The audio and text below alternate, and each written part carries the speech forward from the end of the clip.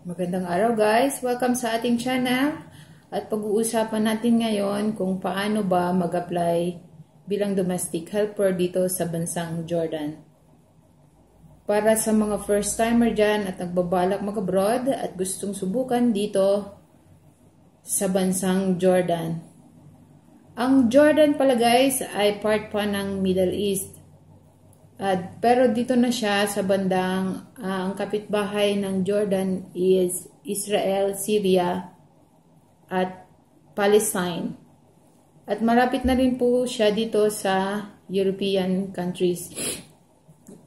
At ang time po dito ginagamit pagka winter ay sinusunod nila ang European hour. At pag summer po ay Middle East time. Para sa mga first timer, ang requirements po sa pag-apply abroad papunta dito sa Jordan, kailangan ay meron tayong passport.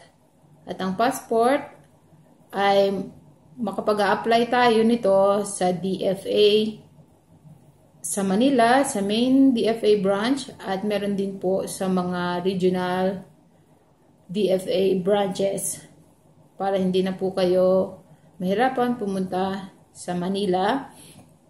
Marami po tayong DFA branches sa ating mga lugar. Search na lamang po kung saan sa inyo ang pinakamalapit na DFA branches. At para po makapag-apply ng passport, kailangan po ng 2 valid IDs tulad ng birth certificate, SSS ID, driver's license. Di ko alam kung pwede na ngayon yung postal ID. Sabi nila meron na daw. Pwede na daw.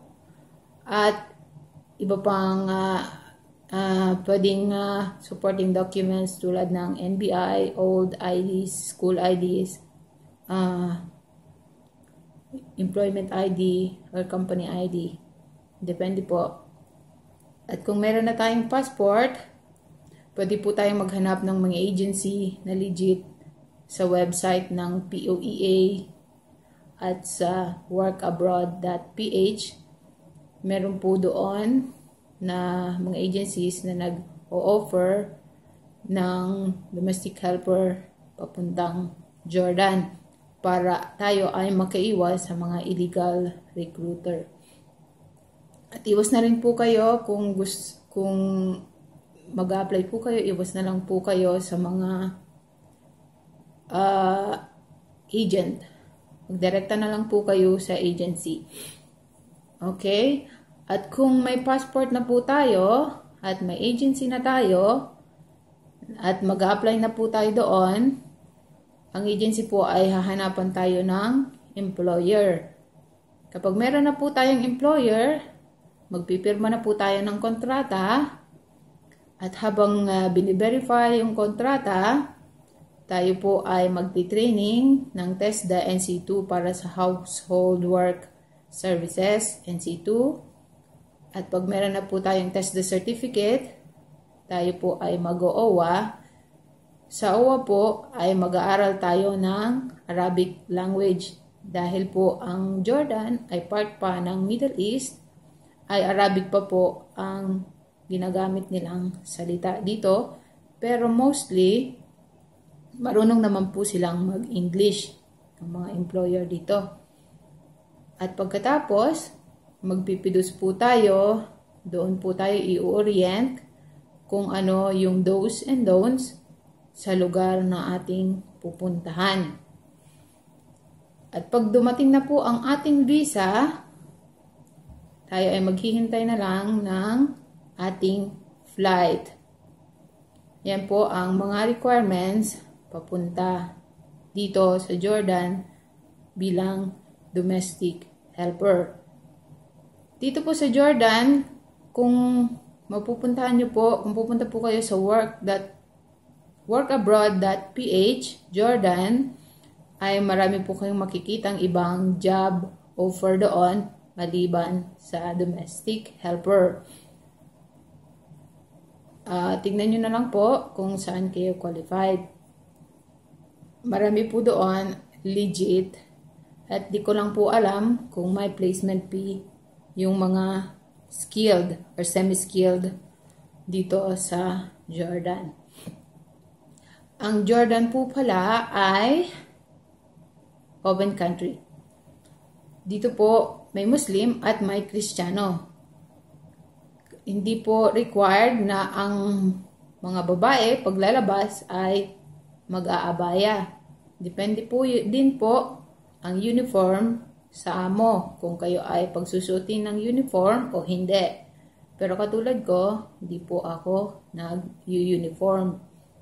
At saka, ang pag-abroad po, hindi rin natin alam kung ano ang dadatnan natin, ang ugali ng ating mga amo at ang pamilyang ating pagsisilbihan.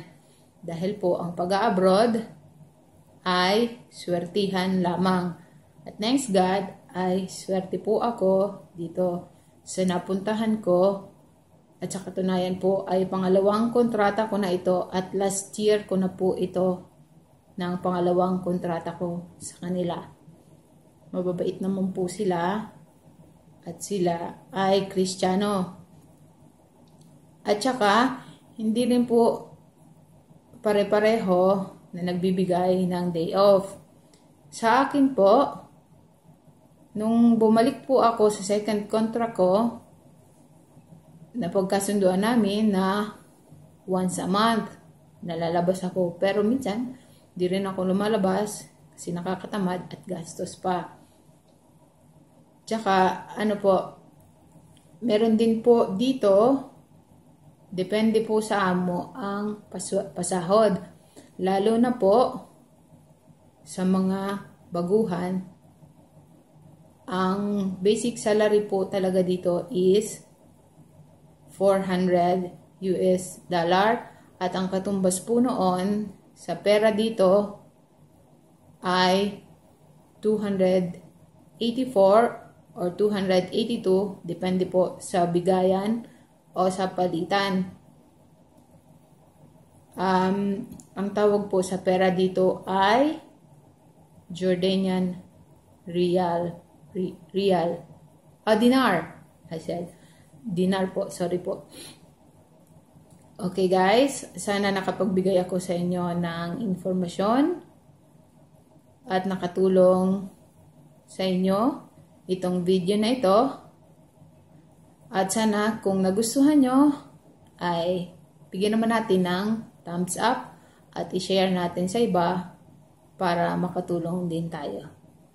Okay guys, salamat sa panonood at sa susunod, kung anong gusto nyong itanong, kung may tanong kayo, na maaari pong i-comment nyo lamang sa comment box sa baba para gawa natin ng panibagong video ang mga sagot sa inyong mga tanong. Maraming salamat sa panonood guys. Hanggang sa susunod na video.